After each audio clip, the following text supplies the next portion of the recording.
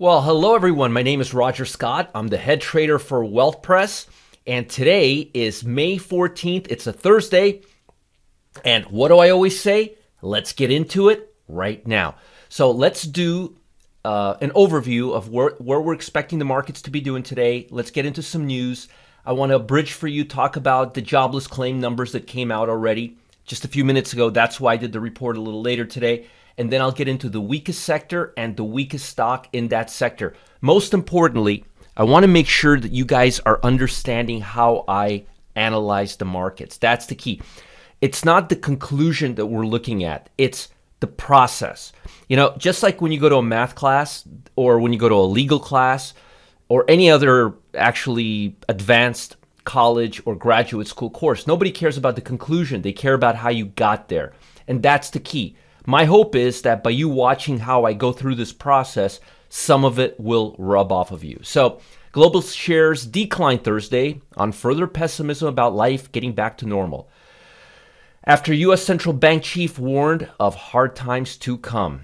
I am on his side. I believe that's going to happen too. Investors were also braced for more jobless claim data, which already came out, and I'll get into that in a bit. The world was expecting 2 to 3 million people applied for benefit last week. The number's actually declining a little bit, and as I said, I'll get into that in just a second.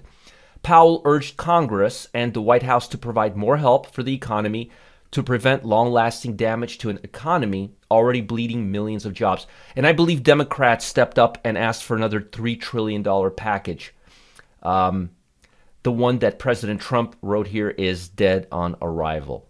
So I don't think the Democrats got what they wanted. While costly, more assistance in government spending or tax policies would be worth it if it helps avoid long-term economic damage and leaves us with a strong recovery. But again, dead in the water, $3 trillion package. I was kind of hoping they would make a deal on that, maybe meet halfway. Let's talk about Japan a little bit. There's a lot of stuff going on, and a lot of this can impact global economy, including the U.S. stock market. Japanese officials were preparing to announce an easing of nationwide state of emergency. Japan has so far reported 687 COVID-19 deaths, but has no lockdown. They've been doing actually really well. Analysts say they expect markets to remain in a wait-and-see approach for weeks as investors gauge how economic reopening underway are going. And I believe that is going to happen. We got a lot of numbers to calculate. We still don't have a denominator. We don't have a vaccine. There's still a lot of questions we don't have answers for. Investors, want to see if second waves of coronavirus infections occur if governments lift their restrictions on businesses too soon. Another flare-up in trade tensions between the U.S. and China has also recently weighed on investors. And just to remind you, back in November, we settled on the phase 1 of the trade war, which was very minimal. Just as we were getting things rolling, just as things were just beginning to work out, we've had this coronavirus. So it's very, very hard to predict what will happen with global trade because phase 1 is very far from reaching the full impact of what's going to be happening. So there's a lot of wait and see modes in the market as we speak. Now, talking about jobless claims. The interesting thing is if you look at the consensus, the number was right about 2.5 million. The number was actually close to 3 million, but it looks like the number is coming down. A little higher than expected, but it is moving lower. The average is around 4,174,000. So we're now going a little lower. I like that, the fact that we're moving in the right direction. So that's positive. I guess, again, as you see here, levels of initial claims have been staggering, but have been slowing. Further slowing is the call for May 12th week with Econo-Day consensus at 2.5. Again, a little higher than expected, but better than the 3.2 million that we saw last week. So again, we're moving in the right direction. So again, today's Thursday. Thursday, we talk about the weakest sector to avoid, stock to avoid. And what do I usually start off with? I usually start off with my sector guide. These are the 10 S&P major sectors. As you know, the S&P 500 is still trading below the 200-day moving average. The S&P 500 is dragging us down, and we're going to be opening down a little lower on the S&P. As you could see here, we rejected. Let me make this a little prettier here. Huh. Usually I can get it to look a little better. There we go. So as you can see here, I called divergence. We're seeing the momentum levels on the RSI go lower, and we're seeing price go up a little higher. And I warned everyone we were going to see a rejection of that. We did. By the way, that same divergence that you're seeing here between price action and the RSI, well, guess what? It's the same thing that forewarned us that we were going to be going in this downturn. And I was warning everyone from December all the way to February that it was going to happen. If you don't believe me, look at my old videos. They're all on YouTube and Facebook. Notice price going higher here, and notice we're seeing divergence here. RSI going lower, price action going higher, just as we saw here. Same thing here, and that led to this. Nice, right? And again, we're seeing divergence right now, and that may lead to a breakdown. I'm expecting the S&P to break below the 270 or 2700 level. If you're looking at the S&P 500, this is the SPY that tracks the S&P. This is a tradable SPY S&P 500 asset. I'm expecting price action to break below 270 and come down probably to the 240, 235 level before we head higher. The Nasdaq is not looking that way, but the reason this brings me to where I was going to, the sector watch. The reason you're seeing the Nasdaq 100 so strong, trading above the 200-day line, trading above the 50-day moving average, is because the Nasdaq 100 has tech, healthcare, and consumer discretionary, and it has a couple. It's got a couple of consumer staples, got a couple of materials, but not 50 or 40 or 60 like the S&P. Maybe 2, 3. So you basically have an index, the QQQ, the Nasdaq 100, this one here, that has all the good stuff, the stuff that's rising, tech, healthcare, consumer discretionary, and it doesn't have much of the sectors that are lagging behind. So we want to avoid sectors, so we want to look at the weakest sectors. Well, as we could see here, and I'm jumping back and forth, but again, I want to see if you can get into my head and see how I'm doing this. So let's look at the weakest sectors. We got industrial, energy, and financial. So we already know that the weakest three sectors are industrial, energy, and financial. Now let's look at stocks that are breaking down. Oh, financial, Wells Fargo, look at that, multi-low. United Airlines, again, energy stocks, airlines. So we got airline stocks breaking down, bank stocks breaking down, retail stores breaking down, which actually shouldn't be the case. I got to look more into this Walgreens. That should be actually rallying right now. We got Lowe's. So as you could see here, we got real estate stocks. We got a handful of healthcare, but mostly financials.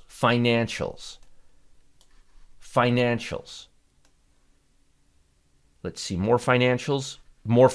So I see here a lot of the same story. We got airline stocks, financial stocks, and a couple of mixed bags, like a healthcare stock here, which really shouldn't be here. I got to look at that. Any healthcare stock that's lagging, we got to take a look at because that may be a good short. But let's stay with the weakest sectors. The weakest sectors, once again, industrial, energy, and financial. So let's focus on that. Financial seems to be very, very, very weak. So in my opinion, let's look at stocks in the financial sector. Wells Fargo breaking down. Arch Capital breaking down. Cincinnati Financial breaking down. Columbia Banking System breaking down. Wells Fargo definitely breaking down. So in my opinion, the sector that you want to avoid right now is the financial sector. And guess what? It's the weakest sector. It's down 11.63% just in the last 30 days. This is XPC1 is just 30 days. So this is in the last 30 days. Financials don't look to be improving. We're not going to be imposing negative rates. As you could see right here, look at this in red. Negative rates, not an option, not being considered. Okay? So again, we look at the sectors, and then just to confirm that we're on the right track, let's confirm. So we found the weakest sector, financial. We looked at the stock. We found one, let's see here, 2, 3, 4, 5 stocks. 5 stocks out of, let's see here, it'll give us our number here. 5 stocks out of, where is my 90-day breakdown? 5 stocks out of 16 are financial. Now, let's take it one step further and to confirm that what our charts are showing us, that these charts are showing us, is really the reality, because we want to be objective. So we'll go to our cumulative strength index, and let's go to the weakest stocks.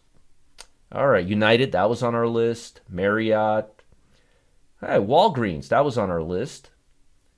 Let's see where, hey, look at this. We got, let's see where the bank stocks are. Let's see where the bank stocks are. Let's see if we could find them in the last sheet. This is the weakest stocks right now. So, let's see here.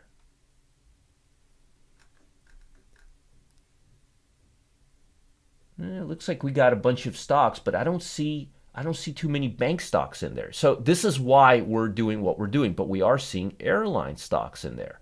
United Airlines is the weakest stock right now. And if you look at United Airlines, it's on our 90-day breakdown. So this is what I wanted to show you. We want to always compare our big picture with the cumulative strength index, because right now I'm not seeing bank stocks, which were the weakest stocks on this list. They don't seem to be in the last page. I'm not seeing big clusters of bank stocks. But again, I am still seeing airline stocks. So we're going to shift focus. And this is why I wanted a confirmation. So in this case, the weakest stock I would say would be Walgreens, WBA. It's breaking down right now. Look at this. Breaking down. And shopping is in stores is increasing. So the fact that Walgreens is down is not a good sign. So a breakdown on Walgreens and on United Airlines. Again, we thought it was going to be bank stocks, but bank stocks are not on my CSI scan. So we have to shift. And what are we shifting to? We're shifting to other stocks breaking down. United Airlines and Walgreens. It's on a 90-day breakdown. The sectors are not looking good, as we saw. None of those sectors, they're not tech, they're not consumer discretionary, and they're not healthcare sectors. Therefore, they're weak sectors. We're selling them. And as you saw here, it's on my list of breakdowns. This is my 90-day breakdown. And when I look at my CSI scan, it's also on my CSI scan. So right now, the 2 stocks I would be looking to sell would be Walgreens Boots Alliance, WBA, and United Airlines, UAL. And again, I wanted to go through this whole process, and I didn't do it beforehand, so I did not know what we would come up with. But I wanted to go through the whole process, and I wanted you to see how I compare sectors, stocks making 90-day breakdowns, comparing it to my CSI scan to make sure that those stocks are. I want to back into this. If I can't back into what I'm looking at 2, 3, 4 different ways, it's not worth it. Usually as I'm doing this, I'll find a common theme.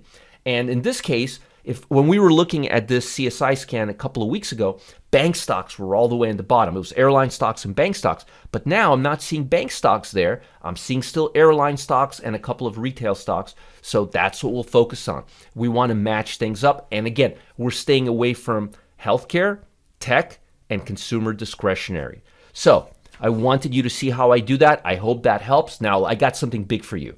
There's a secret weapon out on Wall Street. I like to call it the new money monitor, and it's about to get leaked. Pay attention. For the first time in history, 3 millionaire traders under the age of 50 are exposing on camera the power of this system. This system can deliver you gains of up to 900%. How about 1,460%? If you take $1,000 and you make 900%, 900%, that's $9,000. If you take $10,000, 1,460%, that's $146,000. Folks, not in a year, not in 20 years, 7 days or less. Hopefully I got your attention. You don't want to miss this. Again, 3 traders, millionaires under the age of 50, showing you how to make 900% return, 1,460% return. And again, not in 20 years, not in 10 years, not in 10 months, not in 10 days, in 7 days or less. You don't want to miss out on this new money this new money monitor. You really don't want to miss out. Follow the link below. You guys are going to love this. I'll talk to you soon. Have a great day.